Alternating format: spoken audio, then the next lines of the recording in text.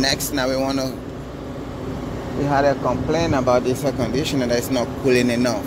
So one of the reasons might be, as you know, this is a condenser unit. The job is for these things here, we call them fans.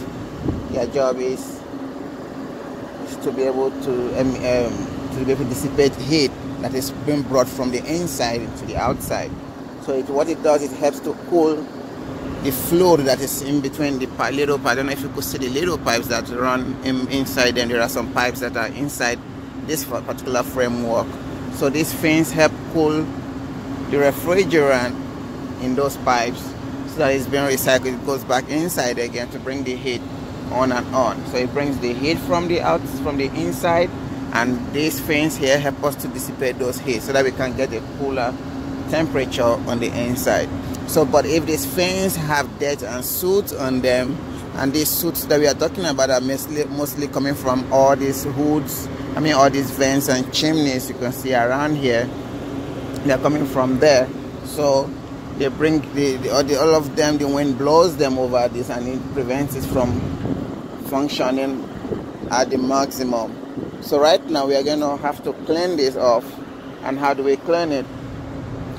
We simply use a particular, there's a chemical we use. You can go and Google, find a chemical of your choice. I'm not here to sell anybody's brand, so but we use an appropriate chemical there to mix. We mix we mix the chemical in some parts of water, and we in a spray can such as this one, we already have the chemical mixed here in the ratio of 50-50.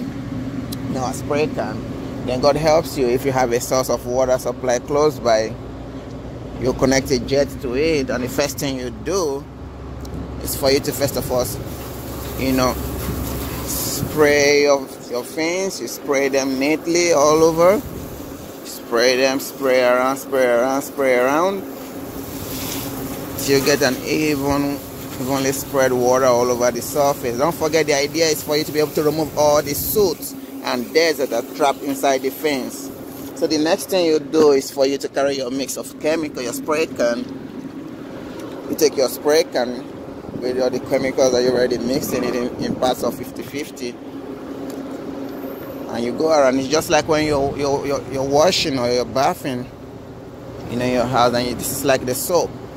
So you apply the spray on it, go around, you spray all over it, evenly. Make sure everywhere is touched, because we need to get the soot out of it. So we go around and spray.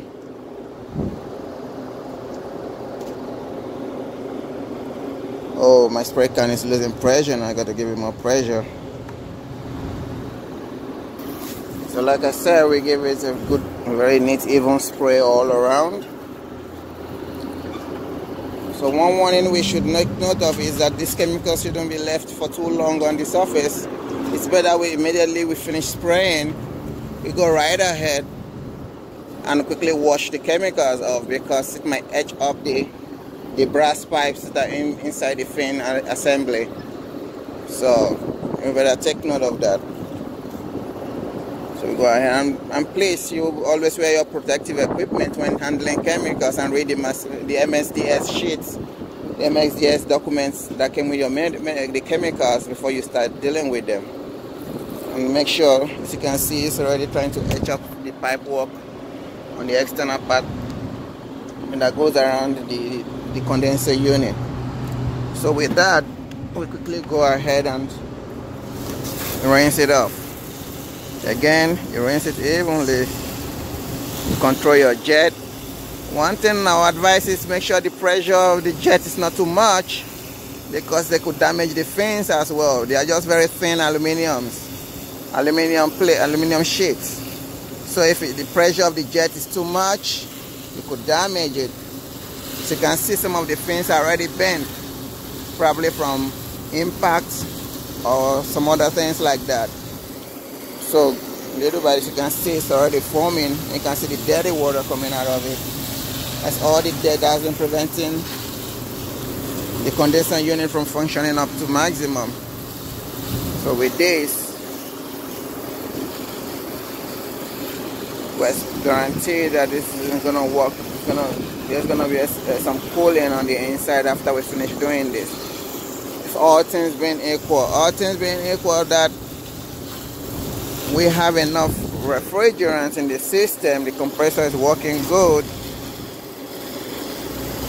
and there are no leakages, then we should have cooling, and the thermostat is working well. Every other thing being equal, with this we should have a good cooling from our evaporating unit on the inside.